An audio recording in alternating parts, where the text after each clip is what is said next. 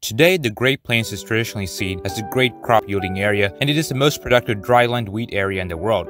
It is pivotal to the world grain supplies. However, for a pretty long time, it was traditionally seen as a desert, not fit for agriculture. So in this video, we're going to ask, what if the Great Plains was actually a desert? Early in the 19th century, the United States government sent out exploring expeditions. One of these was under the command of Lieutenant Zebulon Montgomery Pike, who in 1806 went west from St. Louis, Missouri to hunt the source of the Arkansas River. In this description of the country, he wrote, quote, "From these immense prairies may arise one great advantage to the United States, the restriction of our population to some certain limits, and thereby a continuation of the Union.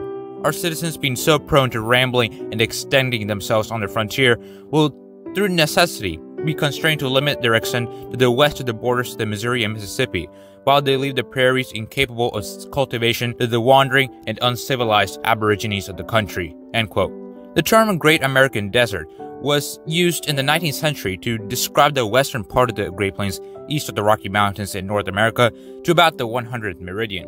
The term's usage can be traced back to the 1820 American Stephen H. Long's scientific expedition, which put the Great American Desert on the map. The area is now usually referred to as the High Plains, and the original term is now sometimes used to describe the arid region in North America, which includes parts of northwestern Mexico and the American Southwest. In colonial time, the term's quote-unquote desert was often used to describe treeless or uninhabited lands, whether they were arid or not. But in the 19th century, the term had begun to take on its modern meaning. While the High Plains are not a desert in the modern sense, in this older sense of the word, they were. The region is mostly semi-arid grassland and steppe. Today, much of the region supports agriculture through the use of aquifer water irrigation. But in the 19th century, the area's relative lack of water and wood made it seem unfit for farming and uninhabitable by an agriculturally based people. From the 1950s on, many areas of the Great Plains had become productive crop-growing areas because of extensive irrigation on large landholdings. The United States is a major exporter of agricultural products. The southern portion of the Great Plains lies over the Ogallala Aquifer, a huge underground layer of water-bearing strata. Also, the invention of the John Deere steel plow allowed settlers to rip up the tough turf that had littered the plains and allowed for the planting of crops. Let's say that in an alternate timeline, the Great Aquifer under the plains never existed. The Great Ogallala Aquifer is already being drained at an immense rate and may disappear for good. Already we have seen signs that the end of the Great Plains might be coming. The rural plains have lost a third of their population since 1920. Several 100,000 square miles of the Great Plains have fewer than 6 inhabitants per square mile. The density standard that Frederick Jackson Turner used to declare the American frontier closed in 1893. Many of the areas of the Great Plains have fewer than 2 inhabitants per square mile. There are more than 6,000 ghost towns in Kansas alone. The continuing population loss has led some to suggest that the current use of the drier parts of the Great Plains is not sustainable, and there has been a proposal to return approximately 139,000 square miles of these drier parts to native prairie land. In this alternate timeline, without the aquifer, which supplies about 30% of the groundwater used for irrigation in the United States, the Great Plains would be abandoned to the Native Americans. Today, about 27% of the irrigated land in the entire United States lies over the aquifer. The region could still be used for resource extraction, but it could not produce the vast amounts of grain and corn as it does in our timeline. In this alternate timeline, the population of the world as a whole will be lower, as a vast swath of land would not be used for any agriculture or livestock rearing. European migration patterns would also be affected.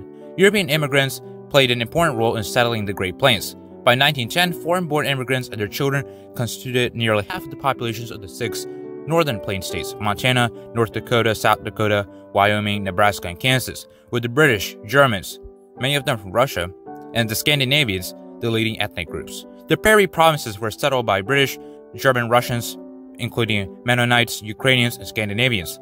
Many millions of Europeans helped farm and develop the Great Plains. Without any agricultural capability in these lands, these millions of Europeans will likely pour instead into South America, especially the countries of Brazil and Argentina.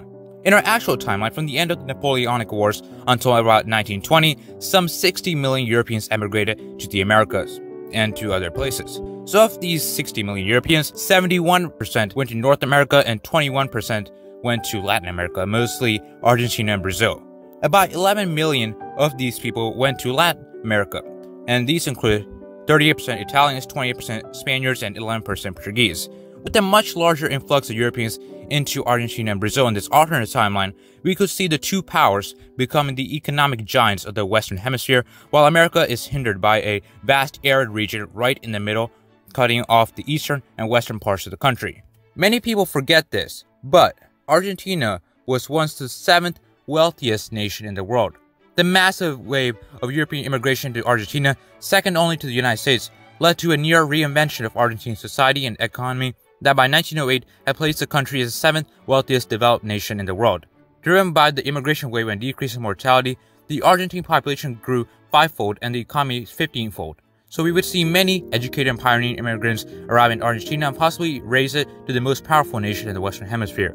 The sphere of power would immediately shift downwards in the Western Hemisphere. However, in Argentina, power would rest in the hands of a few wealthy class of landowners having inherited a Spanish class system. Therefore, the nation would not be as powerful as the United States is in our timeline. Given a large Italian population, its sympathies would lie with Italy in the world wars. It would remain neutral since that would be the most economically viable strategy. With no America entering World War I as happened in our timeline, it's debatable whether or not the Entente or Central Powers will win, but I would rather save that for another video to explore in depth. Overall, the scenario shows that geography dictates the very nature and power of nations. Without optimal geography, nations cannot become superpowers like the United States today. Thanks for watching, make sure to subscribe for more great content. This is Scholar of the World, signing out.